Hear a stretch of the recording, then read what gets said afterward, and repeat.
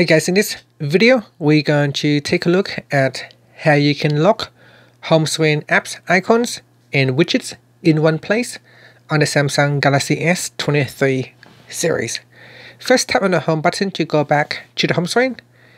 And from the home screen, swipe down at the top and then tap on the settings icon. Next, in here, scroll down and tap on display. Sorry, not in display, it is in the home screen. So tap on home screen and then we scroll down and tap on lock home screen layout. So tap on the toggle button to switch it on. This will prevent items on the home screen from being removed or repositioned. So here you can see if I try to move the widget, I will not be able to move it. If I try to move the icons, the apps icons, it will not let me. Instead, I have to unlock it first before I can move or reposition the widget or the app icons. And that's it. Thank you for watching this video.